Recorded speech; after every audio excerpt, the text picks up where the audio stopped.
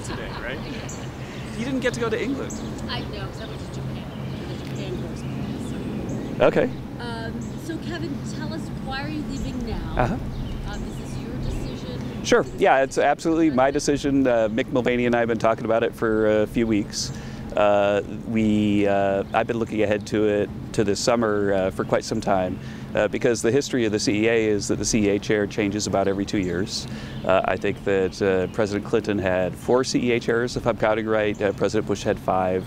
President Obama had 4. And I think that turnover, if you study the institution, is very important because CEA is meant to be kind of like CBO, this objective advisor. And the longer you stay here, the closer you get with everybody, and maybe the harder it is to be objective. And so I think as a celebration, really, of the organization, it's important for CEA chairs to leave after 2 years.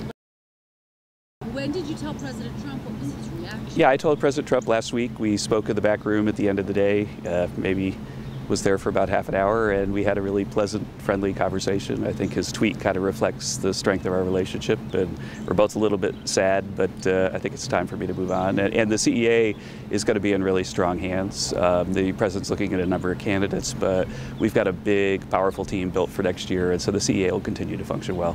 Sorry. Do you have a timeline for when he might name the replacement? The president mentioned that he was going to name the replacement as soon as he got back, and I would expect that very shortly after he arrives, that'll be true.